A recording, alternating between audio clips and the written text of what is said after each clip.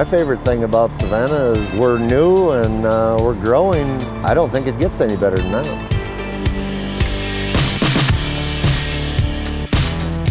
First off, the job is not for everyone. It's a select group of people that are able to do this work.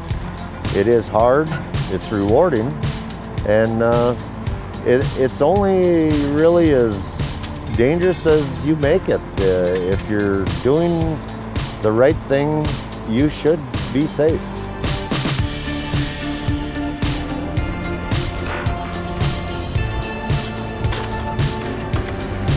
If you're not scared to work, it's a good opportunity, and Savanna's a good company to work for. They take care of their people. They want everybody out there to work safe, do a good job, do as fast as you can, but do it safely.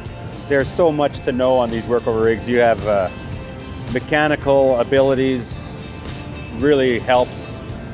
There's so many things to learn and to retain when you start. It's like working out, but not to the extreme. You're getting stronger, using muscles you normally don't use. You know, I used to go to the gym all the time, and the first time I came out here, I bet you the first week I was sore. And you know, you work totally different muscles, and it just keeps you in shape. If you can be mentally tough, then you can do this for sure. You have good work ethic. Well, I like working outside. I'd rather work outside than be stuck in an office somewhere. The pay is good. Savanna pays very well. I love the guys that I work with. They're all really good guys, very knowledgeable. Upper management, they're great to work with. If I need something, they're there. We watch out for one another, and if somebody's doing something wrong or doing something they shouldn't be doing, you know, one of us will run over there. I mean, we came to work together, we're going home together. During the summertime, it gets scorching hot out here, you have to hydrate. During the winter time, you gotta layer up. You gotta obviously stay dry.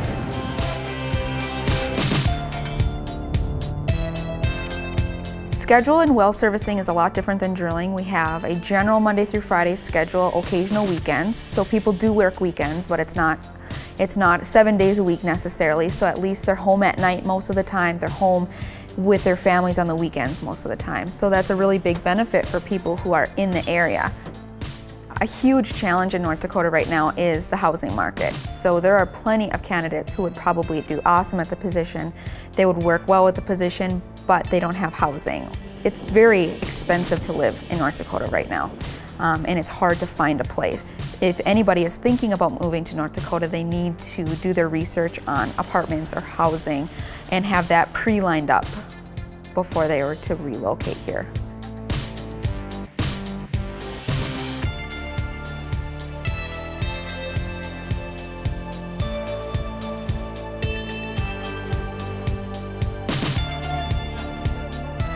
We're looking for people who are able to work with other people. Teamwork is really big on well servicing rigs, and we're looking for people who want to grow with our company. They can move up the ladder pretty quickly, especially if someone's determined and working really hard and really enjoy the work. They are going to advance really quickly in this career.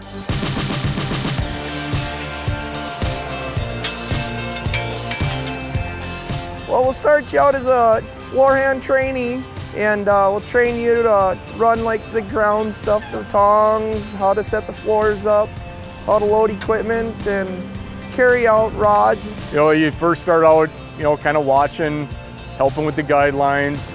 Another hand will help you out. And then as time progresses, you'll go to the tongs, you'll get on the floor, you'll run a few tools here and there. And then move you up to the derrick hand position.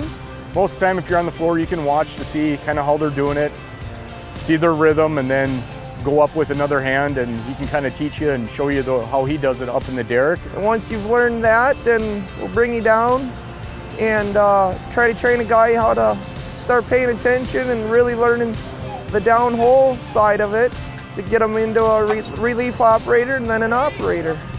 I like my job. When you like your job, it's fun. Savanna, I've been at Savanna over 3 years, and they treat their people the best. They care about their people.